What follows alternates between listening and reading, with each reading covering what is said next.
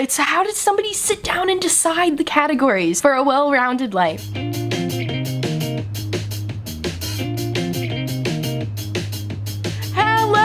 And welcome back to the Hard Feelings podcast. This is, of course, my mental health podcast where we talk about things like anxiety, depression, embarrassment, the desire to be alone, the desire to take extra time for self-care, the desire to do whatever you like. I love that I, make myself improvise in the intro when I do not have to. I could write down what I'm gonna say first so I don't lose track of my thought halfway through, but I'm not gonna do that, okay?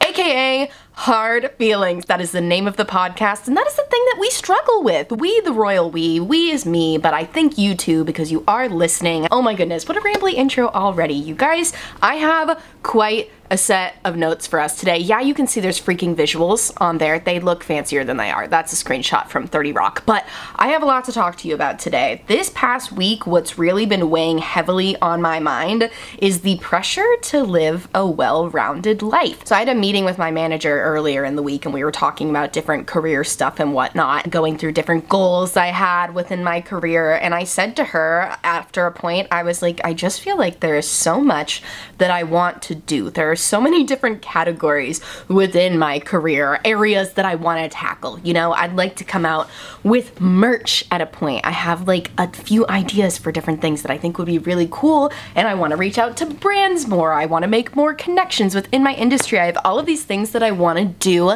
but then I also have all of these personal goals that I want to achieve, and it just feels unachievable. It feels impossible to have it all. You remember that trope in the early 2000s where they loved making movies about, I don't know how she does it. I think that was the name of one. Wasn't that one J-Lo? But just all of these movies about women who have it all. They have the career and they have the family and you have the success, but they actually don't have romance in their life. So that's the spoiler, dude. They don't all have it all. Okay, I guess they do get it all by the end of the movie eventually, but that's not reality. But yeah, I've just been really thinking about what a well-rounded life looks like for me lately. And I immediately thought of this scene from 30 Rock where Jack is talking about the Six Sigma Wheel of Happiness domination. If you don't watch the show, basically earlier on the show, Jack talks about how to dominate business, and he has this whole wheel, but then later on he ends up adapting that wheel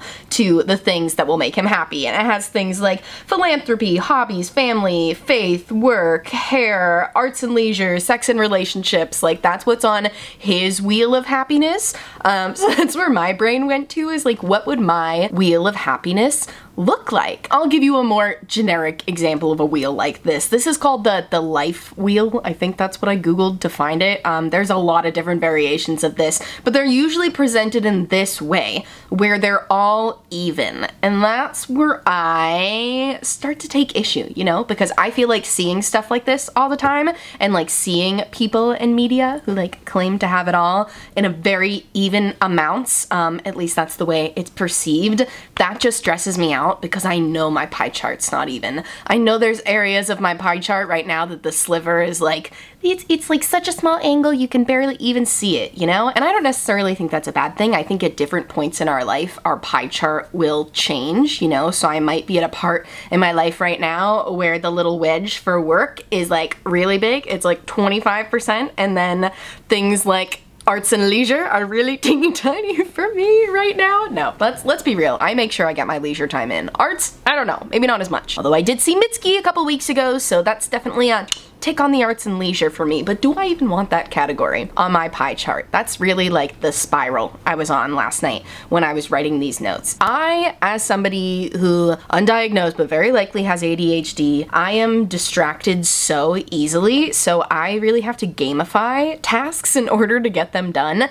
I love a to-do list. I love being able to check things off as I go. I love multitasking. I love listening to my audiobook while I work. I need to gamify things. I think that's the phrase that people usually use when talking about ways to make things more doable for people with ADHD. And this little wheel really feels like gamifying life to me, and I don't know if I like that. I think that having something up like this on my wall all the time, it would stress me out so much, just seeing, especially one of the categories they have on this generic one is finances. Why would I want gotta stare at that on my wall all day. But I do think that it would be a helpful exercise to sit down and think about what my categories might be. You know, using this as an example, just getting inspiration from their categories. Business and career, I will keep that as a category on my chart. Physical environment, that one's interesting. By that, I think they mean like where you live, you know, like your house, your city, your town, your street, etc. Fun and recreation, personal growth, romance, family and friends, health. Those are all pretty good, I guess. Finances, I just like clearly have a money thing. I don't like to think about finances often, even though I feel like I do a decent job with finances. It just stresses me out to think about them sometimes, but yeah. Oh, it's how did somebody sit down and decide the categories for a well-rounded life? And how can I decide my own? Like I'm sitting here being like, let's do this exercise. And then as soon as I actually like start to think about what it would be for me, I'm like, I don't want to choose. I don't know how to categorize. You know, the more I look at this one, the more I'm like, dang it. I guess those are good categories. Maybe I just don't like the titles. Maybe I need to change fun and recreation to fun. Personal growth. I feel like I just, as an ADHD person, as somebody who really likes long, lengthy explanations for something, maybe I'll have to put little descriptions under each category for me that explains what that means. And again, I don't want to hang this up on my wall or anything, but I think a wheel like this could be good to check in every once in a while, because I was telling my therapist the other day how I feel like things just come and go through my brain so quickly that if I don't do them right away, I'll forget about them. And I'm not a planner person. I don't like using a planner because I forget about it. It doesn't feel natural for me to be constantly checking a planner. I do a daily to-do list that I make the day of, sometimes as I go. So the idea of like a chart like this being something I have to adhere to really strictly stresses me out. But I do like the idea of just being reminded of all of these categories and thinking about where do I want to expand. Like for me, personal growth is an area I want to expand. I think I've been pouring a lot into that wedge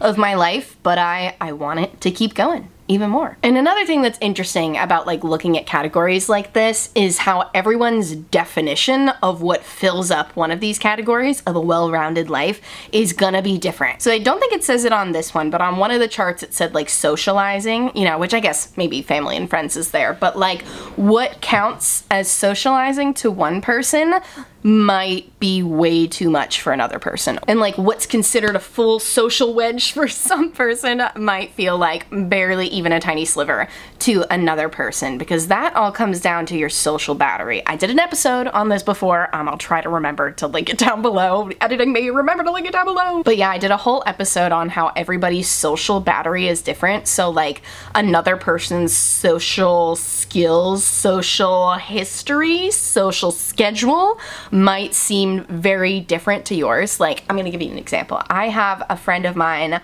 who is an online friend who I've met in real life, and this person goes to events all the freaking time. They're a creator too. They go to like multiple events a day. I saw their story the other day. They did something before work, then met up with a friend for lunch during work, and they do like a labor-intensive job too. And then after work, they met up with another friend and went to a Broadway show. And they do stuff like this a lot. Like they have like a lot of loaded days. They live in New York too, and yet this person and I have very different social batteries, clearly, because for me, a full day like that would take me out for weeks. Oh my gosh, if I had a day with that much going on in it, meeting up with multiple people and working a full day and going and seeing a show and like going out to eat, oh, it is just so much for me. Like when I go to an event anytime, so much of my day is just spent preparing for that event because I know that event is going to take a lot of energy out of me. So it's just interesting to see like different people's social batteries are different. Is this all tying together? What I'm trying to say is that what fills a wedge of your well-rounded life for you might not be the same for somebody else. So I think that's something you really have to consider. The social one is like, obviously I talk all the time about what social anxiety I have. Sometimes I feel this pressure to go to more events than I want to go to just because I feel like I should be socializing. Even if it's something that is not interesting to me, you know, large events are not really my vibe. Events that are gonna have a large crowd aside, I'll make exceptions for the Taylor Swift concert, okay? I'll make exceptions for concerts and just like try to pretend there's not a million people around you.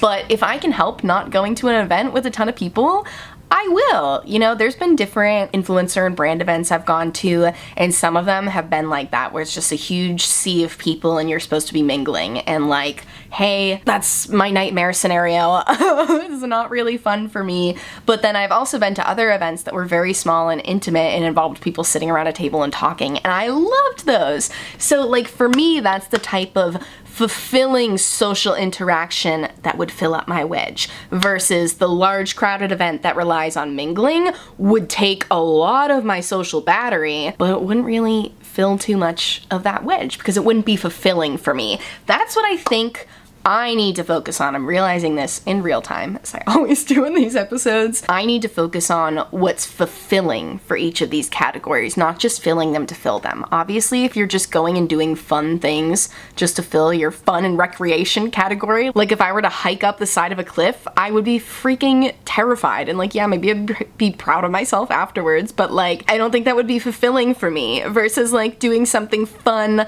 that's like going bowling would be fulfilling for me. I like bowling. That would be that would fill up more of the wedge for me than hiking up the side of a cliff would. So I think you just really have to make sure the things you do choose are fulfilling. You know, quality over quantity. That's something I've been trying to apply to my entire life of experiences. You know, you can have lots and lots of experiences. You can go try every single restaurant in New York City, but I feel like if you focus more on going to the best ones, and I'm not talking about like Michelin star restaurants or like the highest rated restaurants, but the ones that feel best for you, the one that you are most excited about, the one that you looked ahead at the menu and you felt like, oh my gosh, I know exactly what I'm gonna get. It looks so good. Like, that will be more fulfilling than trying to hit every single restaurant, you know? And I'm trying to view like social events the same way. I could force myself to go to every single social event I ever get invited to try to rack up my social points, or I could go only to the ones that sound exciting to me and feel more fulfilled, you know? And the tough part about that too, as someone with social anxiety, is you have to really think about like, do I not want to go to this event because I'm anxious about it and I'm nervous that I'm not gonna know what to say, or do I not want to go to this event because I've gone to a similar event before and it just wasn't my taste? You know, that's the thing I'm working on now. Right now I'm saying yes to most events and going to them just to get a roster of what I like and don't like. If you have social anxiety, I think that's a good way of thinking of trying new things, is saying like, okay, I'm curious, I'm trying new things. I'm gonna try this thing one time, and if I hate it, I'm gonna leave early and never do it again. That's something, a little social anxiety hack for you guys that I always remind myself of, because my therapist said it to me once, is that like, you can go to a social event that you're nervous about, and if you get there and it's really horrible and you're not having any fun, just stay for 15 minutes and leave. No one is forcing you to stay anywhere. You're not in school anymore. Like, nobody's gonna grab you and take you to the principal's office if you try to leave early. Like, don't skip out on your bill, okay? If you're meeting people for dinner, don't skip out on your bill. But like, you know, no one's forcing you to stay anywhere. And I sometimes get into this mode where I go to social events where my body is reacting like I am walking in to the safari and there is a bunch of lions. But that's not the case when I'm going to creator events. There's no lions there. Just beautiful people. So yeah, good little reminder to give yourself. Oh, another section I wanted to focus on that the generic wheel I found didn't include, but Jack Donaghy's did include, is hobbies. That is one area where I really want to put more focus into, because I pick up, you know, ADHD. I pick up new hobbies all the time and I get bored of them very quickly. Knitting is one that every winter I get really excited about, and then I make one thing and then I get bored of it. But I do need to find like a seasonal hobby. Not that knitting is seasonal, but for me, it is. I don't know, I really want to learn how to crochet so I can make myself cute little crop tops and stuff, but I always get too overwhelmed by learning how to crochet. That's the thing with hobbies that I think stresses me out sometimes, is that I feel like, oh, I need to learn a brand new thing and I have to be good at it right away. I can't be bad in the beginning. I have to be good immediately. Obviously, I know this is not true, but that's what my brain tells me. I get very discouraged when I'm not good at something immediately. I started one of those woobles, you know, those little crochet animals my boyfriend got me last year. I started the cat one, and I got like a quarter of the way through it, and then I had to start switching colors, and I was like, this is too hard. It's supposed to be relaxing. Which, like, there is no rule that your hobby has to be easy and relaxing, but I think I want to add more things into my hobby category that are just easy and relaxing. Like, I want to start doing puzzles again. I tried getting into puzzling last summer, and I bought a really cheap one and the pieces wouldn't stick together, so obviously that was really frustrating and I never finished it. I got really into diamond art last year too. That's like where they give you, like, you know, a pre-colored painting, I guess. They give you a picture, okay? And it's sticky and you gotta stick the little diamond pieces onto it. It's kind of like paint by numbers, but it's like little diamonds and they stick to the thing and it's not numbers, you just match the colors. That was wonderful. I like a hobby that you don't have to think too hard about. That's the thing. And knitting can be like that, you know, like I knit myself a scarf this winter and that was lovely to work on because, you know, I'm just knitting and doing other things, knitting and watching TV, knitting and listening to my audiobooks, knitting and listening to music. Like,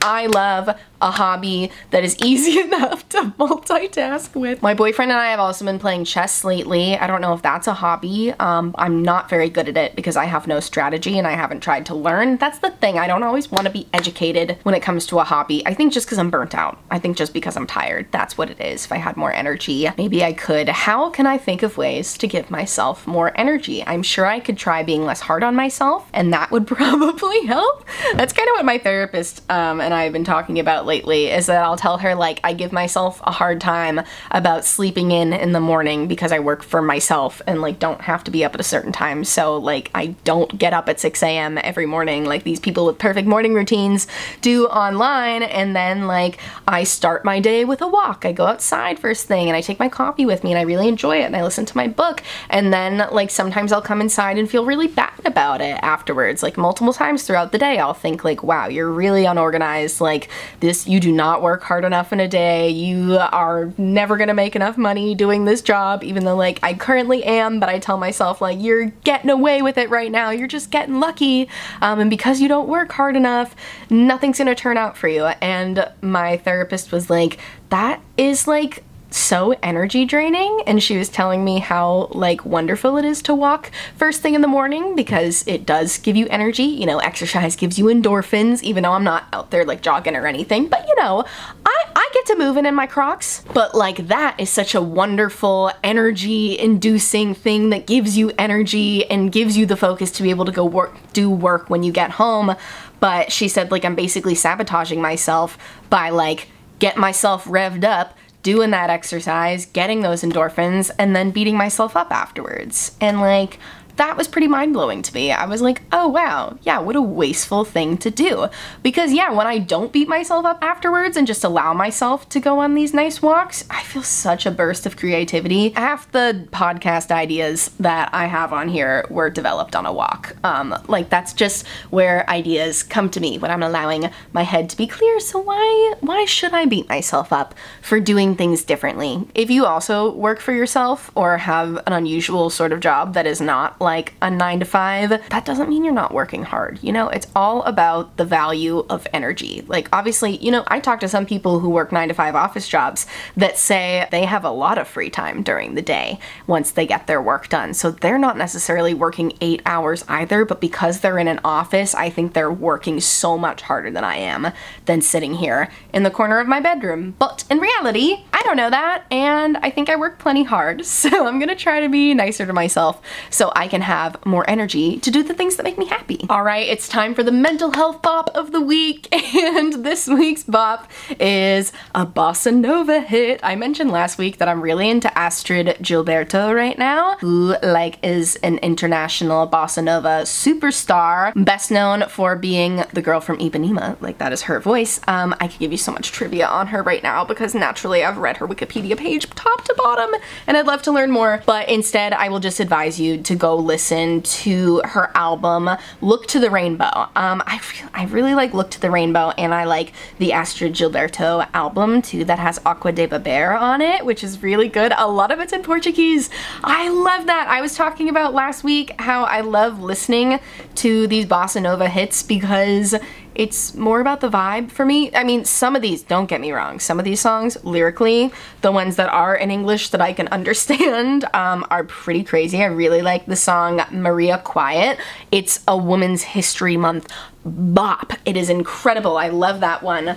And I like looking up the Portuguese phrases in the song sometimes and finding out. I now know that the term lugar bonito means pretty place, so that's really cool. I am also learning Portuguese, but I just, you know, told myself I wasn't going to talk about the trivia and all of the reasons I love Astrud so much, but the vibes of her music just have been soothing me in a way I don't understand. You know what? I am gonna pause and find out if there is any science to what bossa nova does for my psyche. Okay, I couldn't find any science, but somebody asked this question on Reddit 3 years ago, and our pal Doug Ditzel says, bossa nova is great. Mellow nylon, string guitar, a soft rhythm, almost whispered vocals, even though it's soft and mellow. It never gets boring since the chord progressions are fairly complex. Wow! Oh my gosh, and then he says, rumor is that the music was born in small apartments in Rio where the noise level had to be kept down. And then he told me I should watch a documentary film called This is Bossa Nova, and I will, Doug. Oh my goodness. So that's not a sign, you know, we don't even know if Doug's a real rock musician, although I am inclined to trust him. But I have to agree that bossa nova never gets boring, and it just makes you feel really good. And it's not like, sometimes, you know, I'm a lyrics girly. Like, I like to know the lyrics to songs. That's why I love Taylor Swift. I love how lyrically involved she is. And not that there aren't still some like very complex lyrics in some of these songs, but bossa nova is a feeling, man. Feel free to quote me on that. Bossa nova is a feeling. It is also a genre of music, but for me it is a feeling. It makes me feel really relaxed. I love putting it on while I do other things. I love putting it on when I walk outside. It just feels like it matches the rhythm of the outside really well. Same way as jazz. You know, bossa nova is like a subgenre of jazz, I think. I don't know. I gotta go watch that documentary to learn more about bossa nova. But that is your assignment this week. I don't have any song in particular. You just have to listen to any of Astrud Gilberto's songs because they're so good. All right, everybody. And with that, we've reached the end of the episode. Another rambly one for the books. My makeup's pretty wild today. If you're not watching, come on over to YouTube or just go check my Instagram. I'm sure I'll have something with this look on it. But yeah, I did 2 different eye looks, 2 different graphic liner looks on each eye with the same colors tied up together with a little uniliner, which was created by Adults Drink on Instagram and TikTok. I love it. I love it. I really like the way it turned out. The colors are inspired by my Bobby Hill earrings, which I got from @Folksy Love on Instagram, or Folksy Love is the name of her website. I'll try to remember to put all the details down below if you're interested, and I thank you so much for listening to yet another episode of the Hard Feelings podcast. Subscribe, follow, do all the things. I'll have a link to more episodes down below if you want to catch up. This is like my 32nd episode, dude, so I got a whole catalog for you to listen to. Thanks so much for listening, and I'll see you next Friday. Bye, take care of yourself.